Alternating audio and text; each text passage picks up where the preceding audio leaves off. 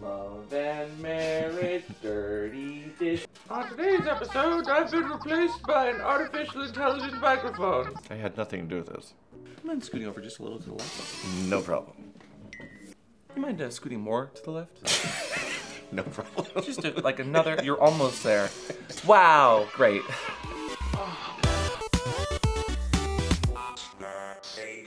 Hello! And welcome back to What's the Safe Word? I'm Amp. I'm Mr. Christopher. And we've been together for far too long. No! 9 years. You are now my second longest relationship. Well, happy anniversary, Daddy. Thank What'd you get me? I got you leather, because that leather is the anniversary gift for 9 years. Apparently the more hip 9-year anniversary trend, when you've gotten that far, is leather. So it seems like the most appropriate episode for us to do, an episode about, like, ask a 9-year relationship, which in gay years is like, what, 100? Like 120, I think. Yeah. Hi, gay. It's been 84 years. Today we're gonna talk about love and marriage.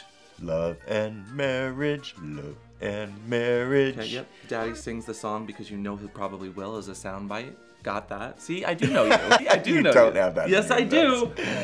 And then I even asked, does our editor even know what that show is? Oh, editor, I have a picture of us together the first year we met in front of the Married with Children fountain in Chicago. That's true. And I have a picture of the very first time we ever met that's definitely not appropriate for the YouTube video. They're the same picture. But today we are answering all of your questions, whether they're invasive, intrusive, relationship related, or just quirky, about our relationship from the last 9 years, because technically we've known each other for a decade, but we were only in a relationship dating for like 9 years. So without further ado, get that title card. Daddy, would you like to do the honors after 9 years? Roll the title card. Is that how you do it? Yeah, good job. Okay, thanks.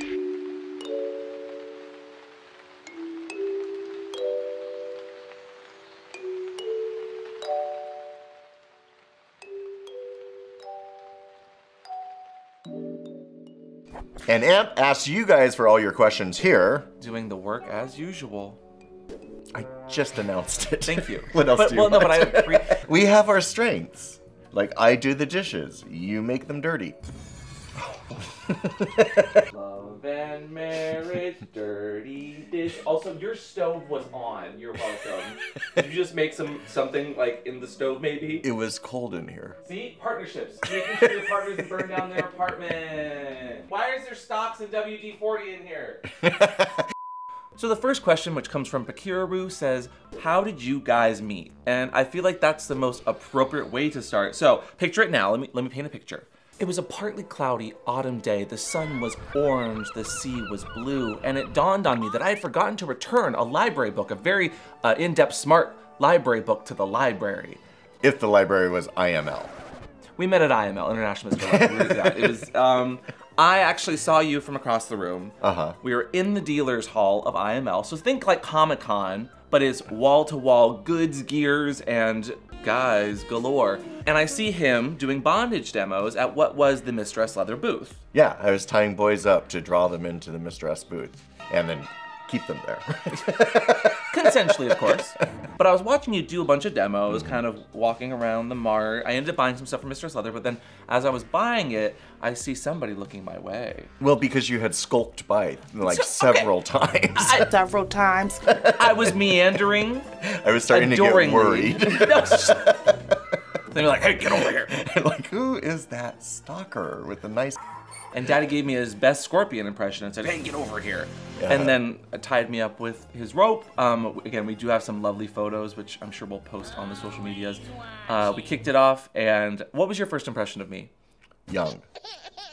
Well, I was 24 probably. Yeah, and I was coming out of another relationship, so I wasn't looking at the time, but I remember you were very, very hot and very, very nice. I couldn't tell if you were looking or squinting, like, or looking past me. Wow. But I will say, the very first night that we were planning to like meet up at a thing, somebody did blow me off and never got back to me via text. Okay, I didn't blow you off. You were dancing with your friends. No, I was following you and you were actively... You were not following me. I saw you in the bar and was trying to find you, and you were chasing after a friend who was too drunk and needed to get home. Well, that's true. But, so I was taking care of somebody else. And that's why I never got mad at you, but I am going to continue to air that dirty laundry because you did leave me on red.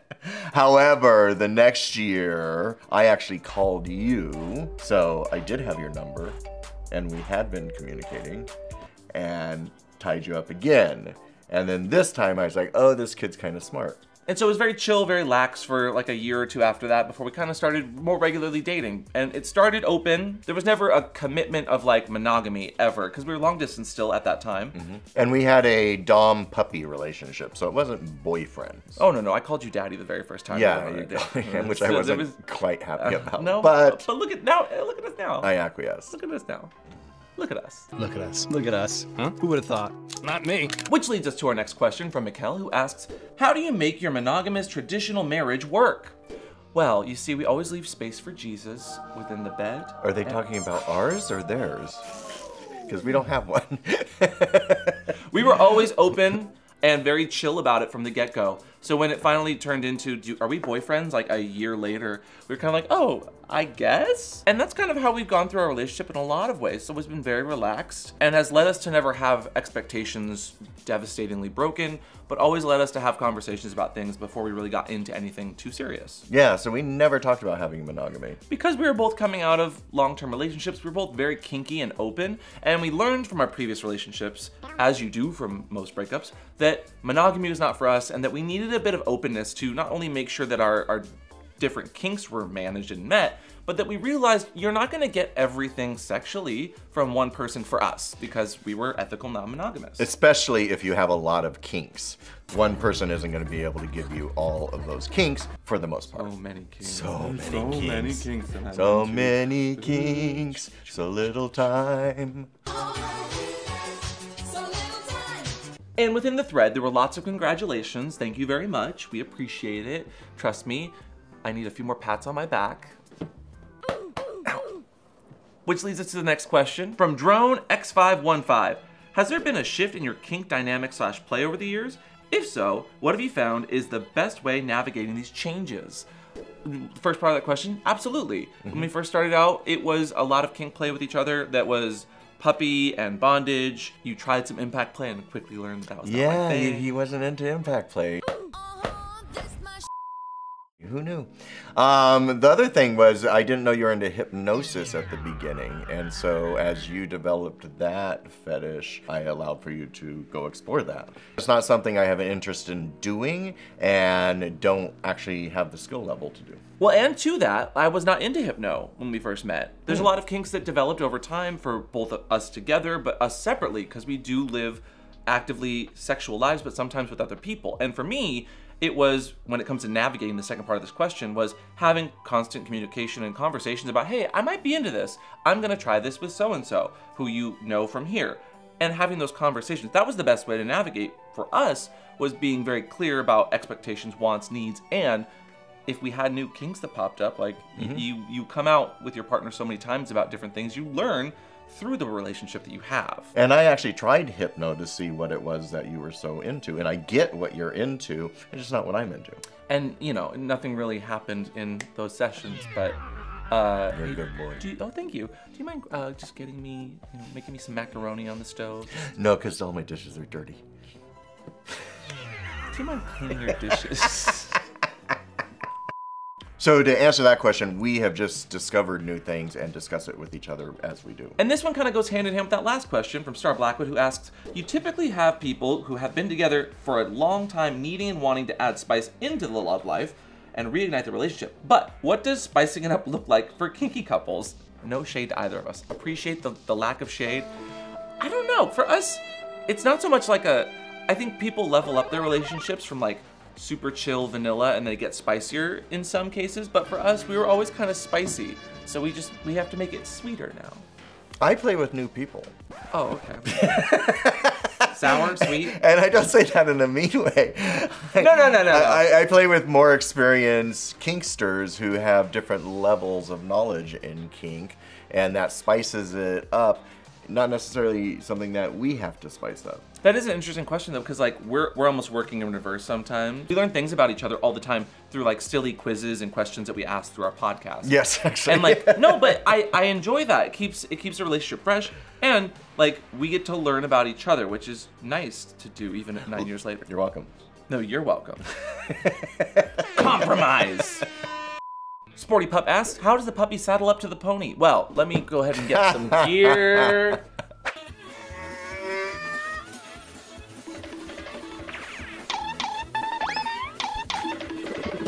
Saddle up's just fine.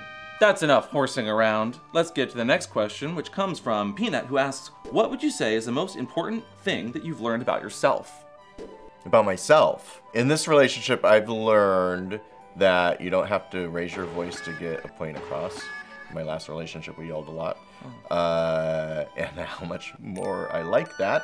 So I've learned that about myself. And I've learned how to accept the fetish and kinks that I am, and you never shame me for any of them. And so that gives me the freedom to do that.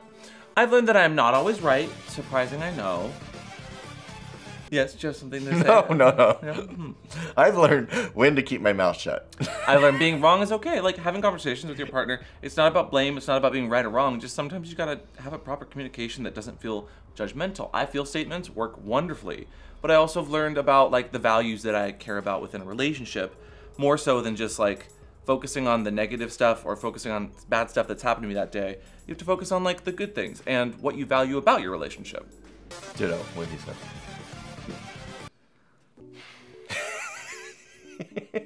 Another loving congrats from DB, but also a follow-up of why don't you live together? Ooh, let's have this conversation. Are we gonna unpack that? Absolutely. Well, first of all, packing and unpacking your boxes multiple times to move in with someone, so exhausting. It's because we got nice lats, bro. We got those. What are you talking about? Living apart together, or a lat, is what they're called. Oh, jeez. And there's something that is, what? What do you mean, oh, jeez? That's what we do. That was a stretch. Usually within a relationship, a giant milestone is like moving in together, but we've always lived pretty separate, and we've lived apart together, which is this growing thing, according to Forbes, especially the last couple years with COVID, where partnerships not only live in separate spaces, but they have their own autonomy in their space, and then they still have the support, the love, and the connection and relationship with someone else. There's even people that are married who live apart, but together. And I snore. But some people do it for financial reasons, but we do it because we can't stand each other.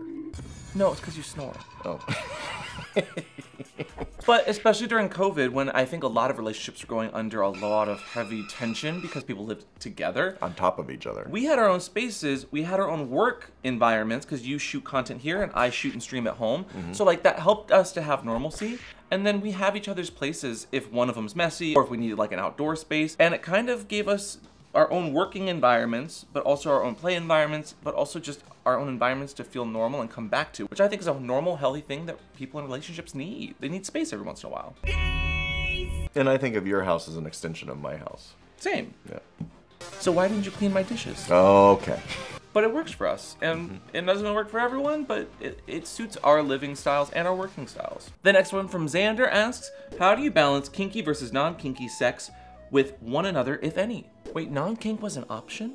I didn't know. Okay, see, I was told it was kink or nothing. Kink or nothing. I had it on a shirt. Now it says Amps Daddy. Because you fell for it. The balance just comes from like finding what you feel like, because we've had plenty of just loving non-vanilla sex. I was gonna say we do more vanilla sex with each other than we do kinky sex with each other. I would say. And part of that is intimacy and cuddling, which is kind of the norm of traditional relationships. So that makes sense. But like you've got a hypno fetish, I have a huge impact plate fetish. Those things don't mesh altogether too well. Well, it could, but not for us. So we explore those with other people, and then you have more of a loving traditional relationship with each other. Except bondage, we both enjoy bondage. Next one from Rubber Drone Pup says, what is/was your biggest doubt in the relationship or hurdle, or all happy? For me, I think it was the age gap. So as I get older, you're going into your prime, I'm leaving my prime. So we had generational issues. You have a whole different set of media that you watch and have watched growing up than I do. So some of those things didn't mesh. That's true, but I feel that we've been able to share a lot of things there through those age gaps. You have an entire list of movies that I'm probably halfway through that you think all queer people should watch, and I have comics and video games and shows that I share with you, like Mean Girls and other references that keep you hip and fresh. If I don't fall asleep, yes. And I've got the better references that you guys all know, while Daddy has some really cool ones that we reference every so often. So yes, we do have different taste in entertainment, is what I think you're trying to marriage, say. Love American style. Marriage. But I would say the biggest hurdle for me was probably navigating poly at the very beginning of our relationship. Oh, yeah. Because while we were both very aware of what poly was and how it worked, you don't always get to live the real world experiences that come with actually having relationships with complex people that, you know, ebb and flow. It's easy to read a book, it's easy to understand concepts, but then living it out with actual humans that live and breathe and function differently, that was probably the biggest hurdle. Yeah, I learned best from life experience, and unfortunately, we definitely made some mistakes, yeah. Which you tend to do, but we've also learned from them. Yeah, and we're not perfect, but like the relationship that we have is the relationship that we love, and we've learned to navigate it the best way for us, because it's a relationship. Do one of these. Great. Ooh, poly-related question. Friedenap asks, have you ever vetoed each other's potential play/scene partners? Vetoed? Baloney! No, but I think there are people that we both agree are not good for our orbit. There's so much space! True, yeah. Yes. As far as polys and whatnot, we have people that orbit regularly, like a little planet in our lives, which we love and we know how to navigate with. And then sometimes little asteroids come in and they're gonna hit you, but then we change the orbit a little bit and we say, no. It's more so being conscious and watching out for each other. As our family grows, we just have to make sure that everyone's staying safe and feeling comfortable. And sometimes that does come with me like, I don't think we should play with that person, you know? Yeah, if you were disapproving of someone, I definitely would put the brakes in the halt. And I would definitely tell you. No, actually you wouldn't, I don't think. I think you would tell me that they're not your favorite person, but you would let me have that decision. That's fair. And how am I gonna say this? I absolutely agree with that. That's true, because I would never want to get in the way of you learning something, but also you don't take well to me trying to tell you not to do something. That's true. I know want to that. do it more. Exactly. And while I don't want you to end up hurt, sometimes you do have to learn those lessons firsthand, because I can't tell you that. So vetoed, not outright, but been consciously conversational about it, absolutely. And I think that that's normal to want to look out for your partner, even if they're gonna do something that they shouldn't. Sounds very plaintive. Why is there stocks in WD-40 in here? Next question. Oh, okay. You sure you don't want to unpack that more? Yeah, no, I'm good. Okay. Next question from Pup Benji asks, what was the first step to developing a relationship? I think the first, I think it was text messaging. You came off as intelligent at first. And then, At first? See, some of us still listen. Some of us still listen. Took you a second, though. It took me a second. And then we arranged for a visit, and you came out to visit me. And I think that's where we first had our real connection, and that's what we call our anniversary. Yeah. You communicate, you hopefully set boundaries, you see each other, you build a rapport, and you just kind of navigate it. You dance through that relationship. I think going into something with too many expectations, you're gonna end up in failure. Yeah, I literally had no expectations of this. I didn't think it was gonna last. I thought it was just a fling. You said you were a puppy, just here to make me happy, and that's what you've always done. And here we are, 9 years later. And I've been playing the long game. You have. Here's a great one for any budding relationships. Comes from Luna, who says, congratulations to you both. Thank you. And then goes on to say, how do you both handle conflict when it pops up? Do you follow the never go to bed angry with each other rule? No, because we sleep apart.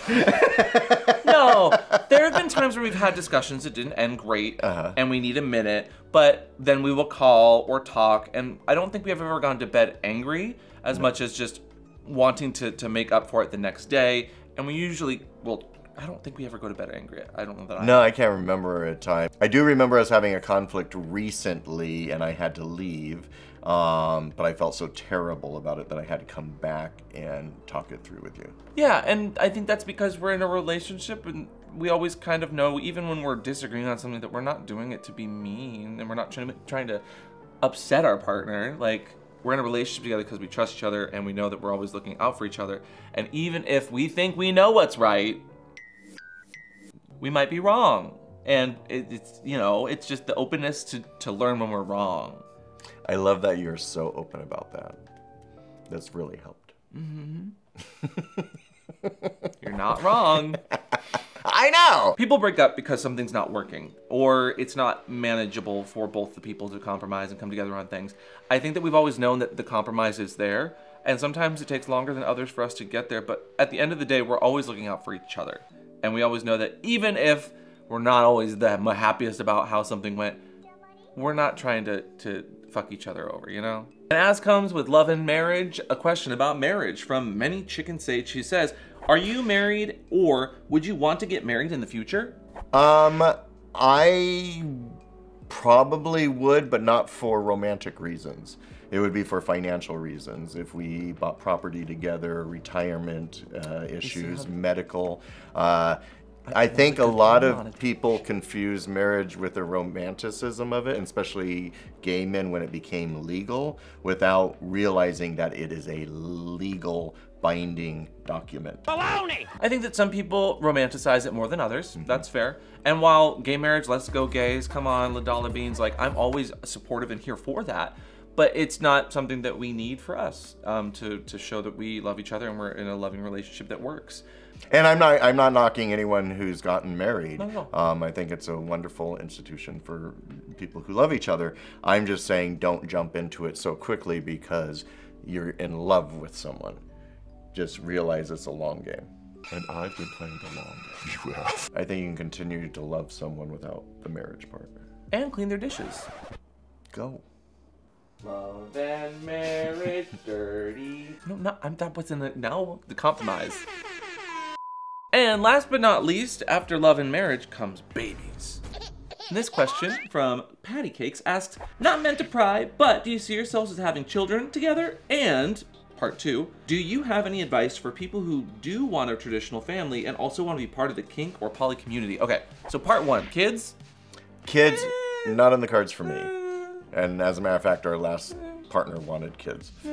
I'm too old at this point to have kids. And he already acts like a child, and I don't want to take care of 2 kids. See, there you go. There you go. If you have a baby, we won't be the baby anymore. Part 2 to that, though, is a bit more complicated, and it goes, how do you have a traditional relationship, but also be part of kink poly? There's certain pieces you gotta kind of keep in boxes that you don't unbox when the traditional family parts are around. So, and then as far as having a family and being kinky, I think that is entirely up to the parents how they want to raise their kids and what they want to expose their kids to. You want to make sure that you're not sharing too many details. Like, I don't talk about my kink sex life with my parents. Yeah, and you don't want to know about your parents' sex life. It's very much like, be respectful to your family, whatever that looks like to you, but be age appropriate with how you talk about things and be conscious of how your actions can affect someone who is developing and still at a young age. Of course, you can teach someone when it comes to poly like that you love many people, but you also can't really explain kink in a concise way all the time to kids. Yeah, and I think it's also a matter of how you broach topics. So if kids are asking about something that's kink related, if you do it in a negative way, they're gonna have a negative connotation of it. And if you do it in a positive way, it shows them that it's okay to talk about sex, but that doesn't mean you can't still be like, but let's not talk about that with our, you know, our friends at school. Like, these are conversations that you have with your parents. You know, it's how you approach it with no shame, because that does a lot of trauma on people. Actually, as a teenager, as an 18-year-old, I moved in with my father and his wife, and they weren't used to having a teenager, so they set a curfew, and they told me the curfew was, if you would stay out past midnight, if you're gonna come home before midnight, please call, because we might be having sex. And we don't want you walking in on us. And they were very upfront about that, and they weren't shamey about that, and there was many a times that I sat in the driveway at 11:30 because I didn't want to go find a payphone to see if I could come home. Boundaries work both ways. So picture it. A lovely autumn day in, was it Sicily? Where we didn't officially meet, but we hopefully gave you guys some really good advice. I don't know, I feel like whenever we talk about our relationship, people glean onto these little facts and are like, oh my God, what a great idea, or oh my God, you guys do that too. talking about your relationship openly sometimes gives other people that permission to adventure and find their openness in their own relationship. And that being said, we're not saying our relationship is the way you should have your relationship. Nah. It's different for every personality and person out there. It's just how we do it and how it works for us. But whether you're living apart together or getting a U-Haul and moving in, always have a safe word. And today's safe word is... ambiguity. Okay, do you have to be able to say ambiguity? Ambiguity. There's like that weird ambiguity. You could get together, watch this video, and then leave a comment down below what you thought of the video. Or if you want to do something together, you could ring that bell together and you might be notified of our next one. But regardless, thanks for being part of our family and subscribing, and we will talk to you next time. Bye! And hey, here's your reminder, there's no sponsor on this video, so go check out the safewordshop.com for all your holiday needs. The last day for some merch while you can. But otherwise, there's always merch on there, and it's a great way to support the channel. So here's some free content thanks to the channel. Thank you for supporting us.